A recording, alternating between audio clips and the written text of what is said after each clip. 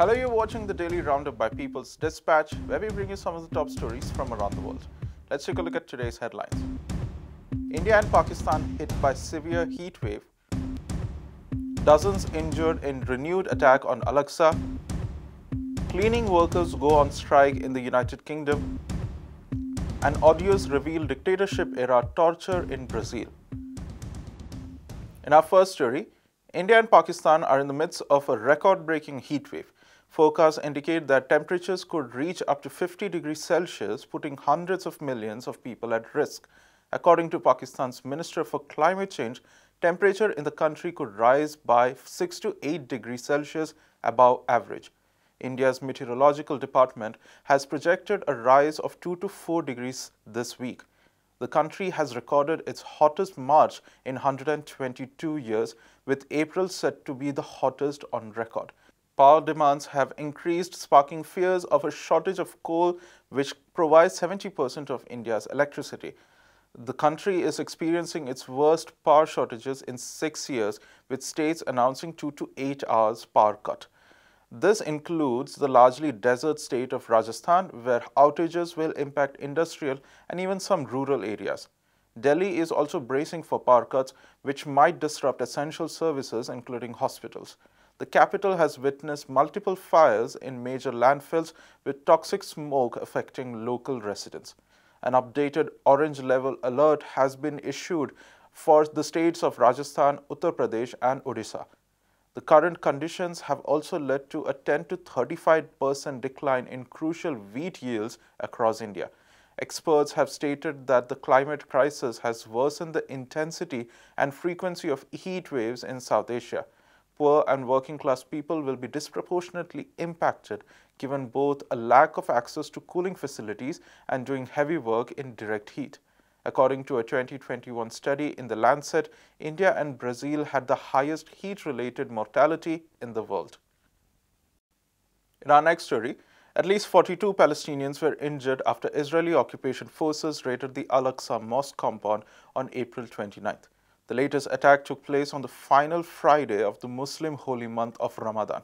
Occupation forces stormed the compound and fired tear gas and rubber bullets.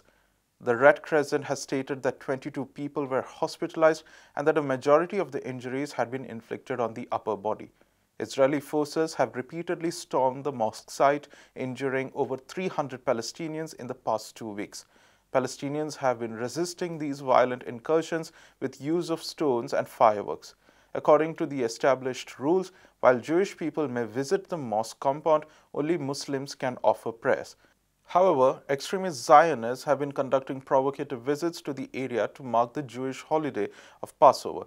The attacks in East Jerusalem are taking place alongside a surge of violence in the occupied West Bank.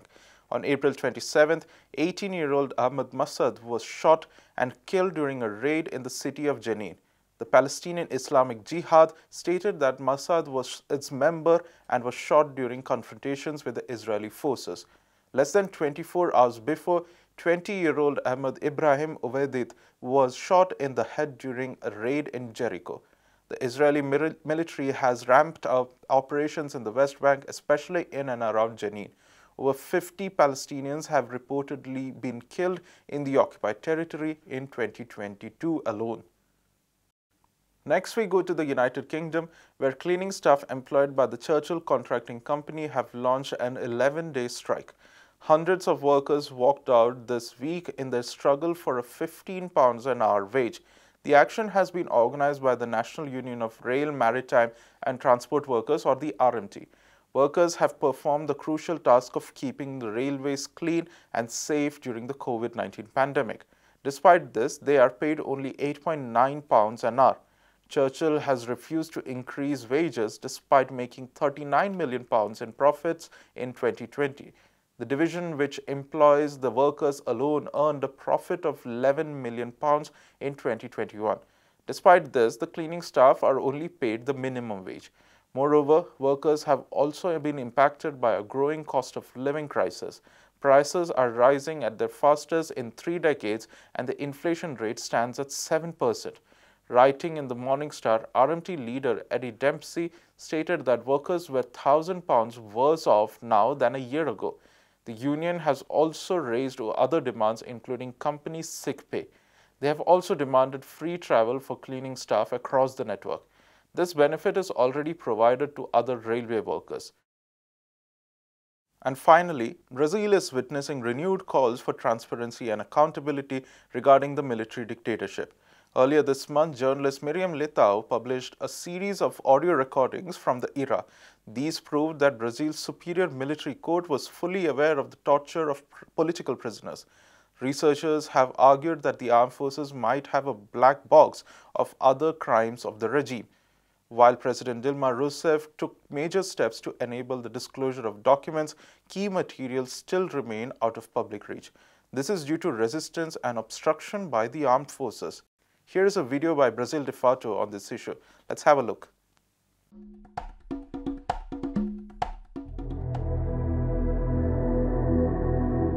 The cases of torture during Brazil's military dictatorship gained new shapes after the release of audio recordings from the Superior Military Court sessions recorded between 1975 and 1985. Excerpts from the 10,000 hours of recordings were published on April 10th by journalist Miriam Leitão, herself a torture victim. The following testimony was given on June 4th, 1977, in which an army general talks about the torture suffered by a political prisoner. Se por acaso for considerado responsável, aquilo que disse, pede que seja tomado em consideração o fato, como salientou, não aguentava mais a pressão a qual fora submetida e atendendo com a ação. Deseja ainda esclarecer sua atitude, pois estava grávida de 3 meses ao ser presa. Tinha o receio de perder o filho, o que veio acontecer no dia 7 de abril, na dependência da UPA. A lot was already known about the brutality and cowardness of torture committed against political prisoners, but the release of the audio recordings recalls the facts in a new shape. It is not news, including the audio recordings. Many lawyers attended these sessions and knew about the testimonies. Now, the big question is the release of them, is that it became public and through audio. The National Congress has reverberated the impact of the revelations. Senator Humberto Costa, a member of the Senate Human Rights Commission, sent a request to the Superior Military Court asking for the court's audio recordings on torture. Essa denúncia é particularmente relevante. This accusation is particularly relevant because it reaffirms and confirms that audio recordings from that period show that the Minister of the Superior Military Court knew about these torture acts. Also, it shows that little was done to prevent them from happening. The survey on repression began clandestinely still during the dictatorship years. Recently, the National Truth Commission, which lasted from 2011 to 2014, blamed more than 300 people for torture and other human rights violations, but it failed to change the armed forces' understanding of their own responsibilities. Despite all the work developed by the Truth Commission, there are still documents and sources undisclosed to the public, mainly due to the behavior of our military institution, which has public servants. It blocks the access to the memory institutionally defended as a legacy.